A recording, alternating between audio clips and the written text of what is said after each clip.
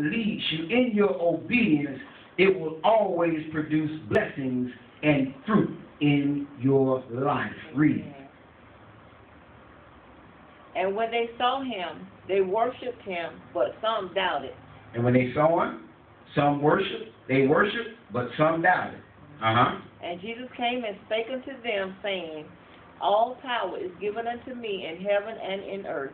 Jesus came and spoke unto them, saying, All power given unto me in heaven and in earth. All power, all power, all power is. All power is. Not all power will be, but all power is given unto me in heaven and in earth. Hallelujah. All authority is mine. Yes. I have the authority to do all things. Amen. I have the enabling grace to give to you that you will be able to do all that I tell you to do. Go ye therefore and teach all nations. Go ye therefore and teach. Go ye therefore and teach. Go ye therefore and do as you've seen me do. Go ye therefore and do as you have been a part of my earthly ministry. You've seen me do it. Now you are to be imitators of me. So go ye therefore and teach. All nations. Baptizing them in the name of the Father. Baptizing them in the name of the Father. And of the Son. And of the Son. And of the Holy Ghost. And of the Holy Ghost. Teaching them to observe all things whatsoever I have commanded you. Teaching them to observe all things whatsoever I have commanded you. And lo, I am with you always, even unto the ends of the world. So now we see Jesus commissioning these men, getting them ready to go and do exactly what he has said that they are to do. Luke 24, please.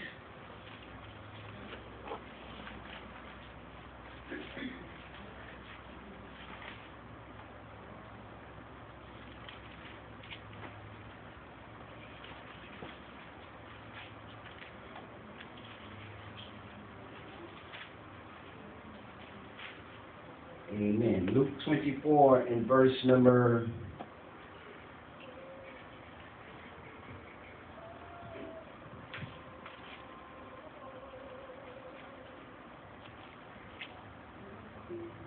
24:49. And behold, I send the promise of the Father upon you. And behold, I send the promise. I send the promise. That which was promised in the Word of God under the Old Covenant and even taught to you in my ministry. I'm going to send this promise unto you. But tarry ye in the city of Jerusalem. But tarry in the city of Jerusalem. Wait there. Wait in the city of Jerusalem until this promise is fulfilled. Don't go by Jerusalem, but stay there. Wait there. Remain there until the promise has been fulfilled unto you.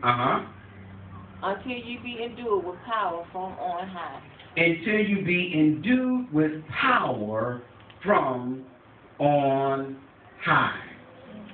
And he led them out as far as Bethany and lifted up his hands and blessed them. Yes. Hallelujah. And while it came to pass, he blessed them, he parted from them and carried up into heaven. And they worshipped him and returned to Jerusalem with great joy, and were continually in the temple praising and blessing God. Amen. Continually in the temple praising and blessing God. Acts chapter 1.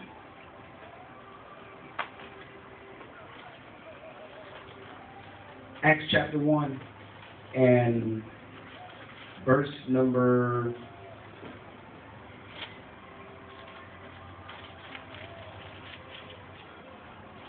1. The former treaties have I made, O Theophilus, of all that Jesus began both to do and to teach, until the day in which he was taken up. After that he, through through the Holy Ghost, had given commandment unto the apostles whom he had chosen, to whom also he showed himself alive after his passion by many infallible proofs, being seen of them 40 days, and speaking of the things pertaining to the kingdom of God. And being assembled together with them, Now Jesus had met them. Jesus had met them in Jerusalem, where he told them to go. Commanded them that they should not depart from Jerusalem, but wait for the promise of the Father, which saith he, Ye have heard of me. But wait for the promise of the Father. Wait for the promise. Wait for the promise of the Father, which saith he, Ye have heard of me. Holy Ghost speaking. Read it.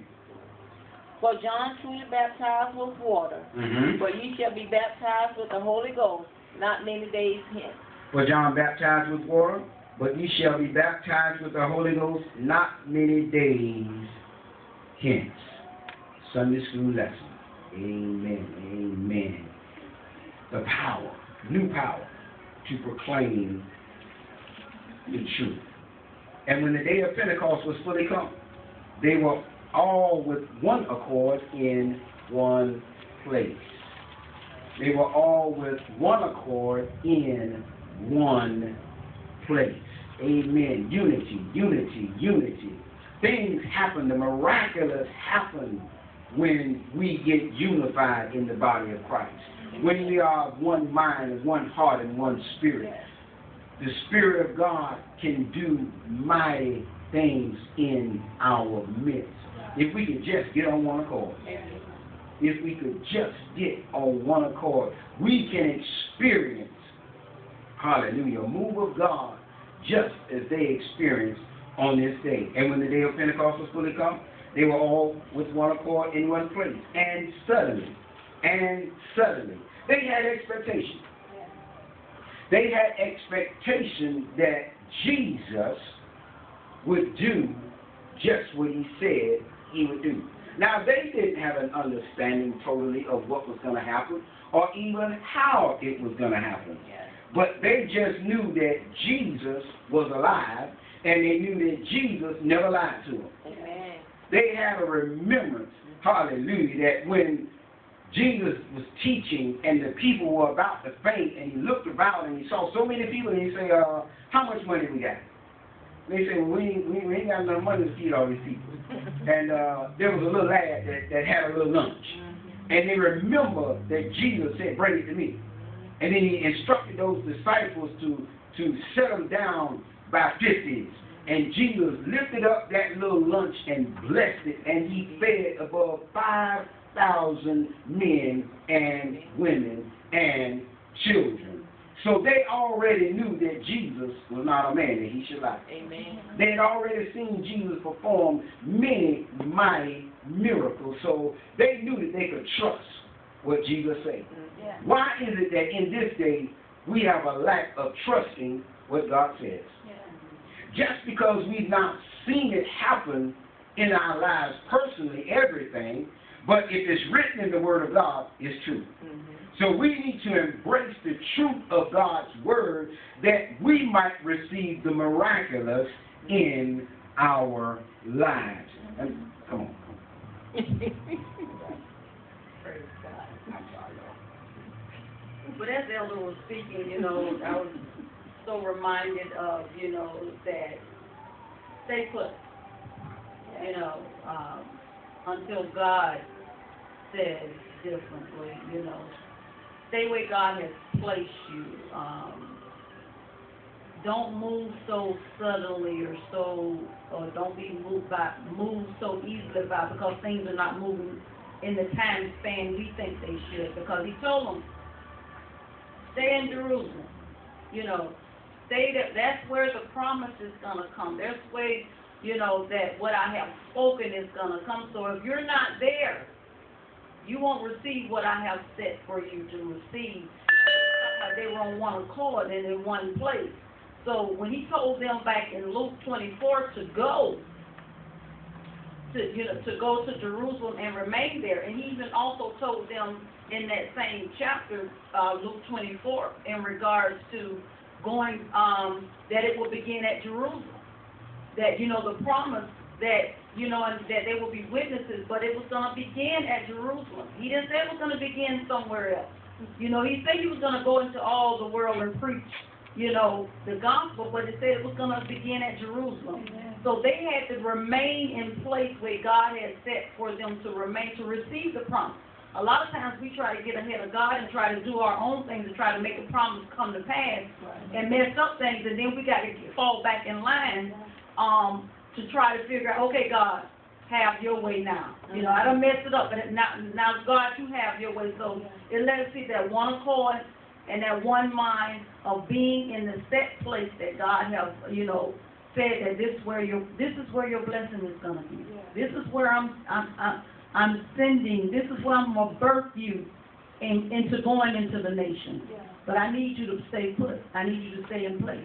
Don't move so easily. Don't move so quickly. So I really was blessed when Elder was talking about Forest Back. They were actually where God wanted them to be, to receive the promise. And then suddenly, once that mindset of, okay, we remain in, it doesn't talk about how the span time of when Jesus spoke those words to them of tarry here in Jerusalem to the time it happened. But they were in the right place at the right time to receive the promise.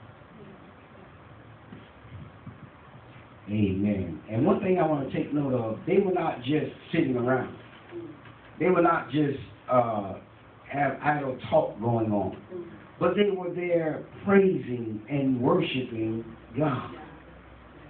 Praising and worshiping God for what he had already done with expectation of what he was about to do.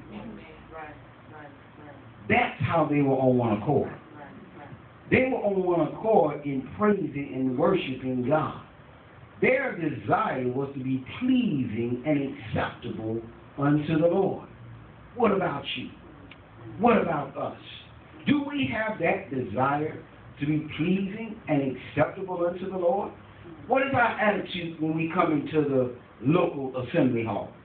What is our attitude when we come in here? Is our attitude to praise and to worship God collectively with our brothers and our sisters, that we might receive a word from the Lord, an in-season word, hallelujah, a prophetic word for our lives?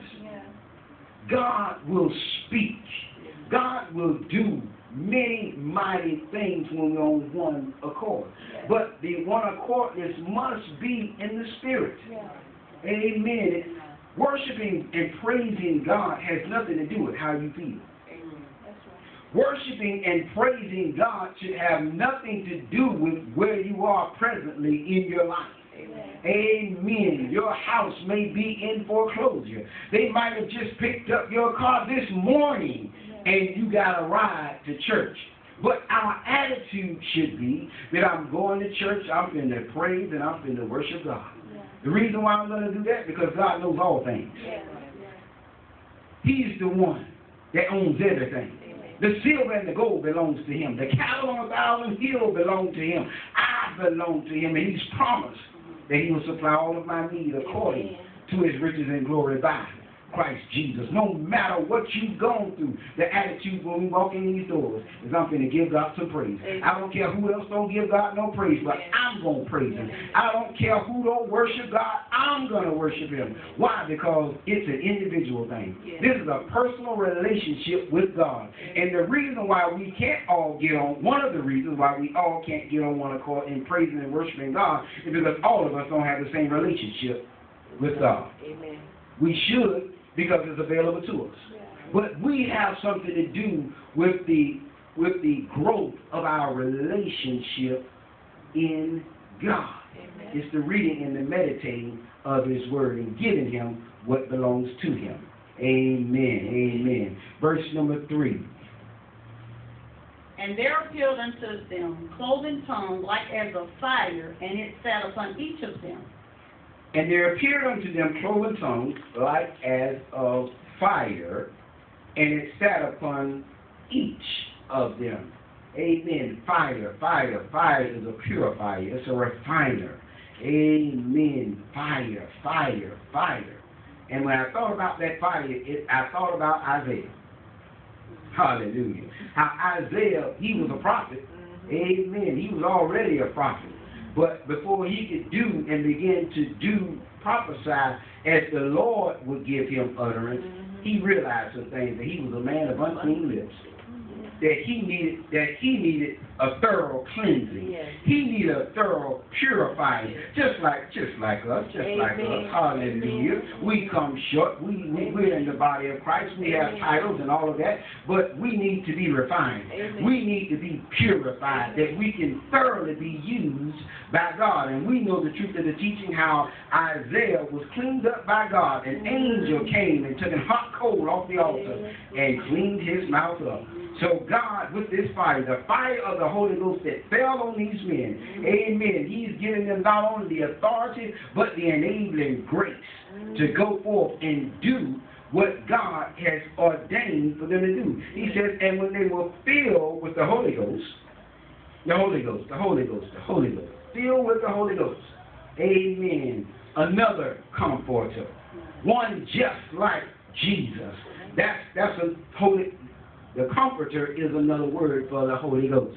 Amen. He is a comforter. Amen. One just like Jesus. Jesus said, I'm not going to leave you alone. Amen. He says, I'm not going to leave you alone. He said, but I'm going to send you another just like myself. I won't be here in the physical, but I will be here with you and in you in the spirit, because I go back to my Father. And they were all filled with the Holy Ghost and began to speak with other tongues as the Spirit gave them utterance.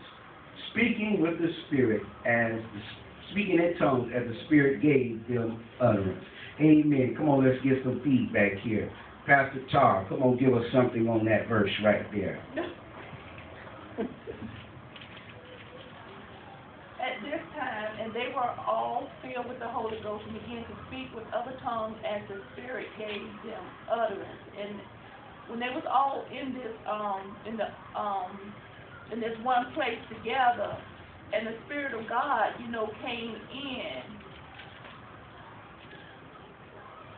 In verse 3, it talks about how there appeared unto them cloven tongues like as a fire, and it sat upon each of them. But as it sat upon each of them, they all began to speak in tongues as the Spirit of God gave them utterance. And when talking about speaking in tongues, talking about a dialect of a different language, as the Spirit of God gave them utterance. So they spoke in this other language. It was all by the Spirit of God. It was a different type of language other than their own. So it had to be the Spirit of God, because it was a language that they didn't normally speak in. And what God, in all things, there's a purpose and a plan, why he do things the way he do things, and the timing that he do things, and the way he do things. So we were talking about with Pentecost, dealing with the Pentecost, it's a feast happening around this time. So you got many people, many Jews from different nationalities and nations coming in at this time. Right. So God chose the opportune time. There's a whole harvest out there.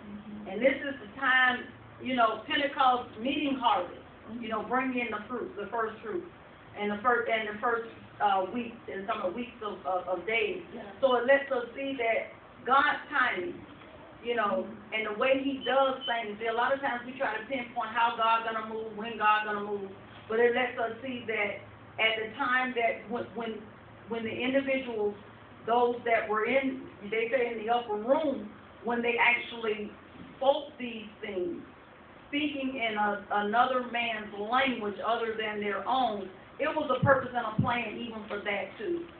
It not only blessed the ones that received it, that came upon them, but it blessed the whole atmosphere. It changed the whole atmosphere. So it lets us see that when God sets things up, and when we have a personal encounter with Christ, it's amazing, because even with them seeing Christ raised from the dead and seeing that he was taken up into glory, and he's telling me to wait until, because I'm going to send something else, you are the greater. You know, so I'm going to Jerusalem to see what this else you're going to send me, so that that high expectation of, Lord, what next can you do for me? What more can you do for me? You done this, what more? And a lot of times when we get into that worship, get into that, you know, in allowing the glory of God to come down, and it's like, okay, I want to stay in that state. I want to remain in that state. The anointing of God is really blessing and strengthening. So they actually had that great expectation of, okay, we done seen all of this, these miracles, and seeing Christ raised from the dead. He said he's going to send us something else. Oh yeah, I'm gonna stay put, because I want what God got for me. And so it just really was a blessing that, you know, how God orchestrated the whole timing of when the Holy Ghost was gonna come down, because he had more to reach just them. He had more to reach than just the ones that he told to remain in Jerusalem. But as we go on, we're gonna see how, you know, it all unfolded. And I just want to share, as you were talking, you said an opportune time, that God already knew the people that was going to be there. And it's so, and what I thought about, because I thought about it back on the funeral yesterday, when you said that opportune time, God already knew the sinners that were going to be in the midst of that. But sometimes we have to get out of the tradition, what we so used to how to perform in funerals, and let the Holy Spirit take over. Because he knows who in there needs to be reached. And if we allow the Spirit of God to do it, because the Spirit of God is the one that was going to reach these people in Jerusalem, because God already knew who was going to be in the midst, and who need to be touched, you know, who eyes need to be opened, you know. So that's the frame of mind that we have to walk in as believers, to yield to the Spirit of God, yield to the Holy Spirit, because he's the one that's going to give us power to utter the things of God, the truth of the Word of God, and it's going to reach the hearts of sinners, that they can be changed, and that's our ultimate goal, is to reach sinners. Amen.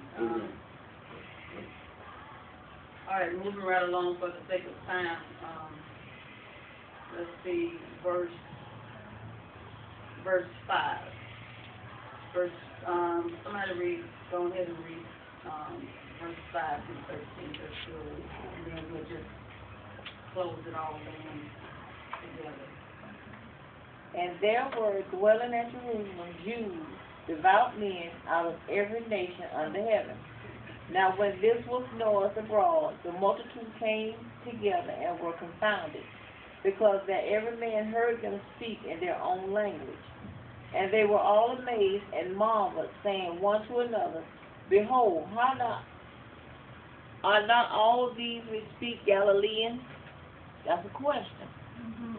And how hear we every man in our own tongue, wherein we are born, wherein we were born? Now I can't pronounce that word. Who? Parthians and Medes and Elamites, and the dwellers at Mesopotamia, and in Jerusalem, and Cappadocia. In Judea. Did I say Jerusalem or Judea? Judea, and Cappadocia, and Pontus, and in Asia. Okay, I typed those other ones. And Phrygia. Who? Phrygia. And Pamphylia. in Egypt, and in the parts of Libya, about the Cyrene, and strangers of Rome, Jews and proselytes, Cretes and Arabians, we do hear them speak in our tongues the wonderful works of God. And they were all amazed and were in doubt, saying one to another, What meaneth this? Other mocking, saying, These men are full of new wine. Okay, and remember when we dealt with Luke 24, and when in verse 47 it say, and that repentance and remission of sins should be preached in his name among all nations, beginning at Jerusalem. And dropping down to 49, and behold, I send the promise of my Father upon you, but tarry ye here in the city of Jerusalem until you be endued with power from on high. And so it just lets us see that the promise that God said that he was going to set forth, and the place that God said that he was going to set for your blessing is here in Jerusalem. So I need you to tarry. But he mentioned about that for beginning at Jerusalem, but it says that it will be to the nations. So look at the situation in the Feast of the Harvest, the Pentecost time of the season, that everybody from all different nations coming in, the Jews coming in to for this Feast of Harvest to bring in their gifts. And what God is seeing, okay, now, and that's the thing about we have to realize about. Sometimes we think we got to reach the masses, but if you can just reach the one, and the one go, you know, then it's like, you know, you done witness to somebody from Texas, and they going back to Texas, and they going to tell somebody, and it's just a domino effect. So look at how God orchestrated the place and the timing that the Holy Spirit will come upon the chosen that he had set it for, but look how it surrounded and it touched the many nations. They're seeing something that never has happened before. They're hearing something that has never happened before. So it's just, the miracle of itself has taken place, and it has caught the attention of the nation. You know, it has caught the attention of the nation, and it's just really a blessing how God, like I said, how God orchestrated the coming of the Holy Ghost in order to bless a few, for a few to bless a nation. Amen. Amen. Somebody go with me to Exodus, the book of Exodus. Amen. That we might bring just a little more clarity to this time that we're experiencing in this lesson.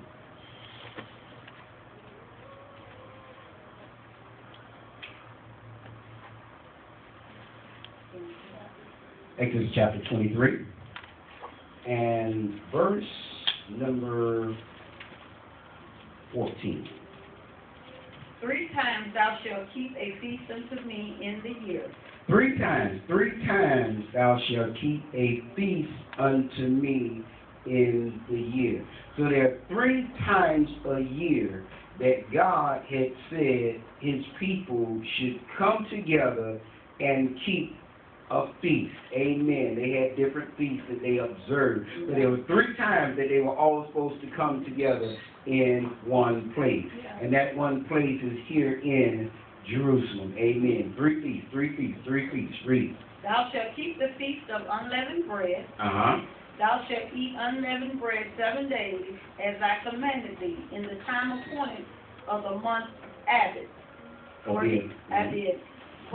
in it thou camest out from Egypt, and none shall appear before me empty. The feast of harvest, the first fruits of thy labors, which thou hast sown in the field, and the feast of ingathering, which is in the end of the year, when thou hast gathered in the labors of the field, out of the field. 3 times in the year all thy males shall appear before the Lord God. Amen. Amen. 3 times a year. 3 times a year. Deuteronomy 16.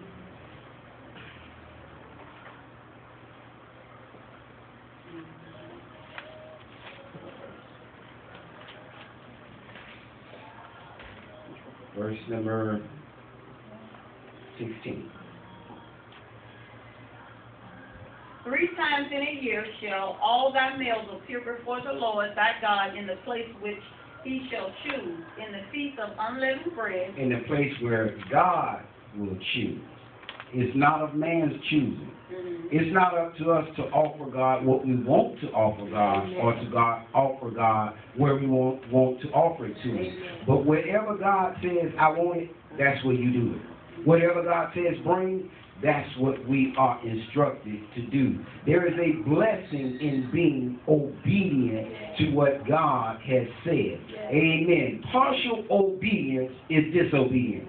Just to do part of it and leave the other undone, we really have not obeyed God. Read.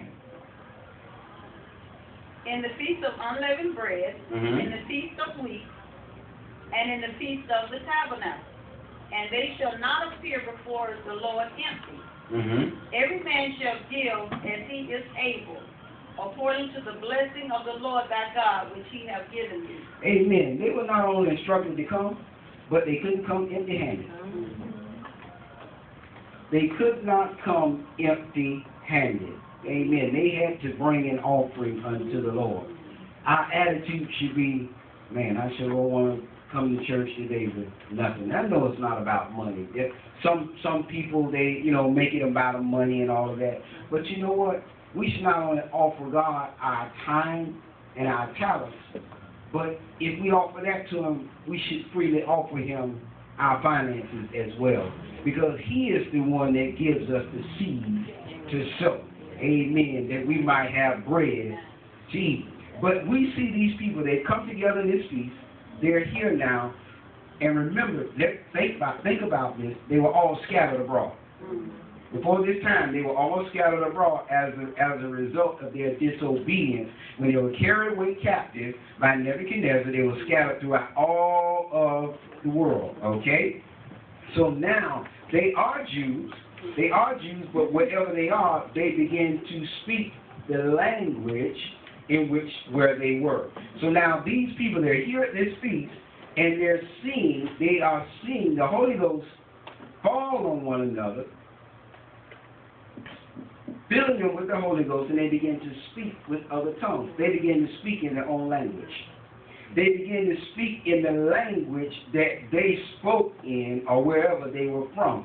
And them praising and glorifying God, they were doing it in that language. So other people that were around that from those regions, they begin to hear that. And they say, hey, wait a minute. Something different is going on here. They are speaking our language, but they're Galileans. They're from this region. They don't even know the language from where we come from. But they saw them speaking in that language, heard them speaking in that language, praising and glorifying God, ministering not only to God, but ministering to those others that were around that heard them. Amen. And what I get a blessing out of, even with speaking about the harvest, bringing something they was bringing something to God. They was bringing sacrifices to God. They was bringing the first fruits of all their increase to God. And God turned it around. You bringing me something. Now I'm turning it around and getting ready to bring you something. It's just the blessing of, the sincerity of how God just really, God will not leave us in the same state that we're in. When we have our mind set on praising and worshiping and serving God out of a pure heart and doing the things that God has set for us to do, He's going to bless us. We're in covenant relationship with God. He's going to take care. I never seen the righteous forsaken nor seed begging bread. He's going to let us know that, hey, I'm covering you. And so as we worship God and give ourselves over to God, God showers down upon us with blessings, even spiritual and materialistic. So we have to realize that, in this situation where God, had this mass of people that was bringing, that was coming together, even with them coming together on one accord, to worship and to set forth something that He had decreed years ago. And they were still yet going forth and doing the feast. But now look at what God getting ready to do for them. To bless them with a power that no man had ever witnessed or experienced before. The indwelling of the Holy Ghost. Something that is a part of Him that He's getting ready to place within each and every one of them that will receive and believe. So it just really is a blessing how you know, as we present ourselves to God, God blesses and turns around and say, well, I and my Father is going to dwell in you.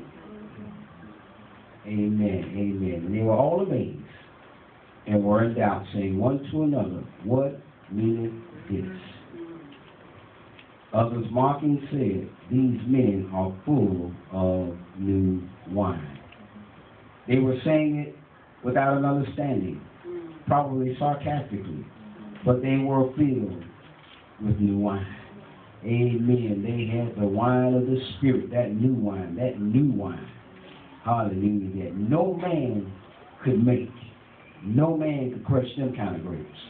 No man could add to those grapes, that wine there, the new wine. And as God has made this new wine available to us today, we should seek to be filled with this new wine on a daily basis. Amen. Because surely if you pour out, you do need to be refilled. Amen. Amen. Come on up, Pastor Char, and throw us out. Amen.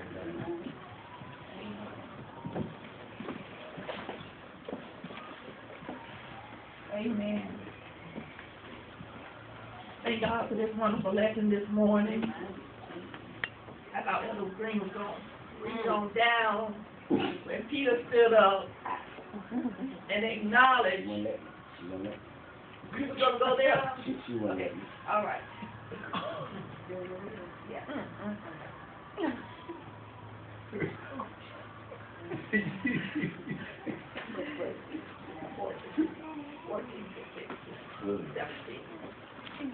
We're still in Acts, the 2nd chapter. Verses 14. But Peter, standing up with the 11, lifted up his voice and said unto them, Ye men of Judea, and all ye that dwell at Jerusalem, be this known unto you, and hearken to my words. For these are not drunken, as ye suppose, seeing it is but the 3rd hour of the day. But this is that which was spoken by the prophet Joel. Amen. So right here, he had to bring them back to remembrance of the prophecy that was spoken by Joel. So apparently they already knew about this prophecy. So he let them know they are not drunken with wine. What you are seeing and experiencing is something that was spoken by the prophet Joel. Reese. And it shall come to pass in the last days, saith God, I will pour out my Spirit upon all flesh, and your sons and daughters shall prophesy, and your young men shall see visions, and your old men shall dream dreams. So he began to let them know what Joel prophesied. This is what is happening. This is what's coming to pass and taking place. So these men are not drunken with wine as they supposed and they thought. But yet, the Holy Spirit has come, as God has promised. Amen. And on my servants and on my handmaidens will I pour out in those days of my Spirit, and they shall prophesy. And say, on my who? On my servants. And my what? And on my handmaidens. And I will pour out of those days of my Spirit, and they shall prophesy. So he said on his servants and his handmaidens. So God is not going to respect a person. He has to fill everybody with his Spirit. And the purpose of him filling us with his Spirit is that we go forth and speak the truth of God's word. Amen? So God has no respect a person. There's not one gender he after to proclaim the gospel. He wants all of us to proclaim the gospel. Once we receive Christ in our life as our Lord and our Savior, and receive the Spirit of God, which has come to endue us with power to go forth and speak the truth of the Word of God, that is what we're supposed to be doing. Every believer, by the Spirit of God, as He gives us utterance. Amen? And one other thing I wanted to bring out when Elder Green and Minister Anthony was up there talking about how, how sometimes, God can give us a word, and He can tell, God can give us a prophecy per se, say, okay, I'm going to give you a word to the nation. But sometimes in our mindset we think, okay, God's going to send me to this nation, that nation, this nation here. But God can give you one camp meeting. One camp meeting. And have people from all around in there. Yes. And then when they go back home, That's right. That's the word to the nation. So they're going to carry that word, that seed that was sown on the inside of them. They're going to carry it back to where they came from. And it is awesome how back then, that's how the word got out. Yeah. Because there was only so many disciples and apostles. And of course, yes, they traveled. But people that heard the word of God from other nations and different cities round about, guess what? They went back and they took that same word they heard the apostles and the disciples spoke, they took it back to where they came from. And that's how the word of God got out so fast. So let us be obedient and yield to the Spirit of God. And speak those things speak the truth of the word of God, those things that God has put in our spirit to speak. Amen? Amen. Amen.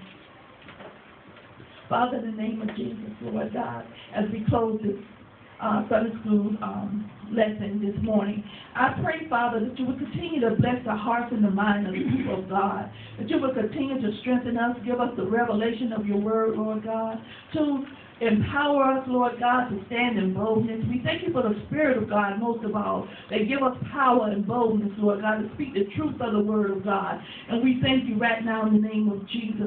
And Lord God, as we leave this building, Lord God, Lord, we go out into the hedges and the highways, and we speak those things which we have learned in this place, Lord God, and that we have received from your Holy Spirit, Lord Jesus.